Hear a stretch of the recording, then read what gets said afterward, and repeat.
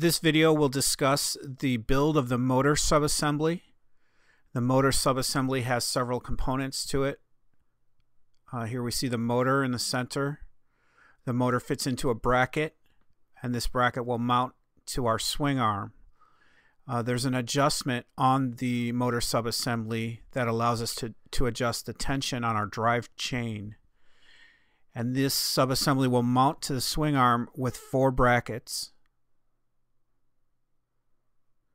Once it's installed into the brackets, the motor will also have a drive sprocket that we'll put on the shaft. A couple components to this are the keyway and the key on the shaft to hold the drive sprocket,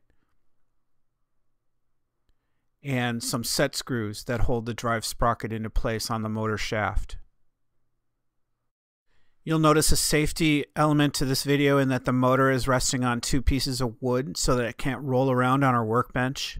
This is important. The motor's heavy. You don't want it moving as you work on it. We will install the bracket, the motor subassembly bracket, with the motor in a vertical position, and we're still going to use the wood blocks as safety supports as we do this.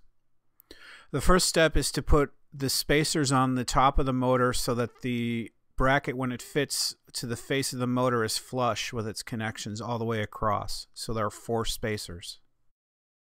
The top of the motor is the point on the motor where the terminals are located, and the labels S1, S2, A1, and A2. Notice that we're putting the bracket on the motor with the adjustment bolt towards the bottom of the motor. So the top of the motor is facing away from us towards our technician as he installs the bolts to the motor subassembly. We're just going to put these through and hand tighten them as we get to this point. We don't need to tighten anything permanently yet at this point.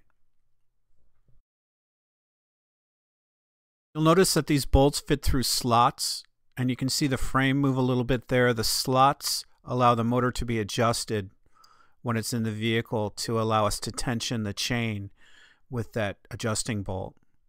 So here we can see everything's connected but not fastened tightly yet at this point. We're just going to snug up our bolts by hand and then rotating around, get them a little bit tighter with the wrench. The motor will likely need to be adjusted so that the chain has the proper tension, so we don't want to lock everything firmly down into place yet at this point. We are going to move the subassembly around a little bit, so we don't want the motor loose and sloppy in there. Just tighten the bolts enough so that it won't move around as we manipulate the motor subassembly for some other assembly steps. We need the motor subassembly in this position in order to put the sprocket on the shaft of the motor. We're going to install the sprocket with the shaft side out, facing outwards, and the motor sprocket goes over the shaft with the key in place. It's easier to do it that way, and then we're going to adjust the set screws, tighten them down so that the shaft and the sprocket are connected together. And we'll take a look at this from another angle in a minute, but the shaft on the sprocket is facing outwards towards the end of the motor shaft. Here you can see it a little bit better. That extension on the sprocket is facing outwards towards the end of the motor shaft. When we put the subassembly onto the vehicle, it will mount to the swing arm with these brackets at the 4 points that we discussed earlier. These just bolt around the swing arm and connect the whole subassembly to the swing arm. And then we're going to make some adjustments when we put this subassembly onto the swing arm. We'll discuss those in another video, but the motor will move laterally side to side in order to line up the sprocket on the motor with the drive sprocket on the wheel, and then we'll put the chain on.